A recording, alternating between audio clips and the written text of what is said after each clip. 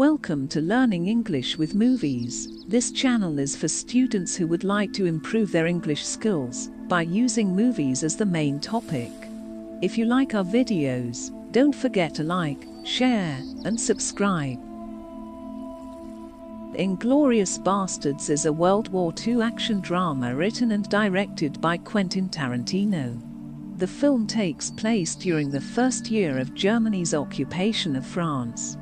Lieutenant Aldo Raine, played by Brad Pitt, gathers a group of Jewish troops to perform violent acts against the Nazis, including the taking of their scalps. He and his soldiers team up with a German undercover operative to bring down the Nazi leaders. Meanwhile, a Jewish movie theater owner seeks vengeance for the Nazis' killing of her family.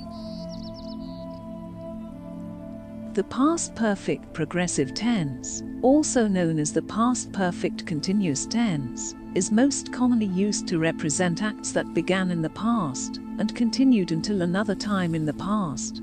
For example, the Bastards had been killing Nazis for months when they were informed that Hitler would attend the movie theater.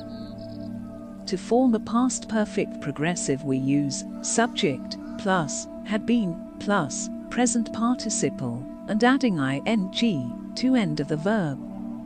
The past perfect progressive is used to represent duration of a past action, but only up to a given point in time. This signifies that an action began in the past and was still ongoing. For example, First Lieutenant Aldo Raine had been scalping Nazis when he met Hans Londer. The past perfect progressive is used to express showing cause of an action. This means that something happened as a result of something else. Both of these actions occurred in the past, and one of them occurred over a period of time.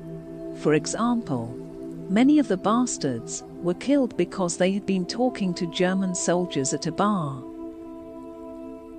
Thanks for watching. Have you seen Inglorious Basterds? Can you think of more examples using the past perfect progressive? Write down your thoughts in the comments below.